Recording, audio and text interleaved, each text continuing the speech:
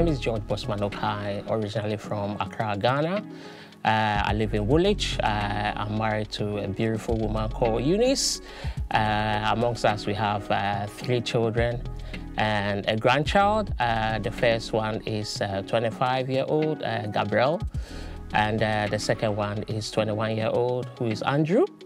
And then the third one is Jathnel, who is 18, about to go to university. And we have a lovely, lovely grandson, Jaden, who is 8.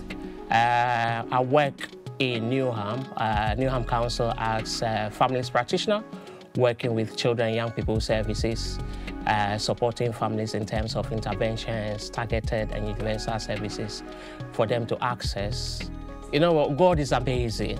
I don't know how would have survived, or my marriage or my children have survived without Him, you know, the goodness and faithfulness of God. A few years back, I became blind in this eye, but then there was no growth on it. I went to the hospital. They initially thought it was cataract, but then when they did the operation, they realized that actually it was retinal detachment, and they couldn't attach it. So I progressed with it, and then suddenly growth started coming on it. And then I think about 3-4 years later, with my left eye, I suffered hemorrhage of the eye. I just went to work one day, and I realized that my vision was going.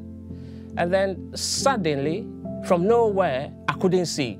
Everyone was surprised because I was at work, and then suddenly I'd gone blind, but you know, it was kind of thing. So I had to struggle. Around that time, Andrew, who is 21 now, he was about 3, and my wife was working part-time. I had to juggle, not seeing anything, but God increased my senses.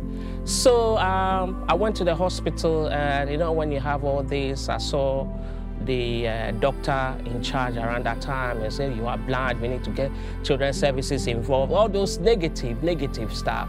So she asked me to return the next day. I went with my daughter. My daughter had to skip school to take me to the hospital while my wife, Eunice, was looking after Andrew at home. The surgeon sympathized with me, so he had to bring me up on the waiting list.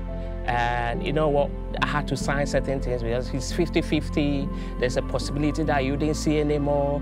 Do you have any plans, etc., etc. But I believed in God. One way or the other, I had peace. The peace of God was with me. So I had a surgery, major surgery. They said I suffered eye hemorrhage, so I bled into the lens. So the surgery took about 2 hours, and they had to put in laser and etc., etc. Initially, I was frightened, but at that particular moment, after the surgery, God gave me joy.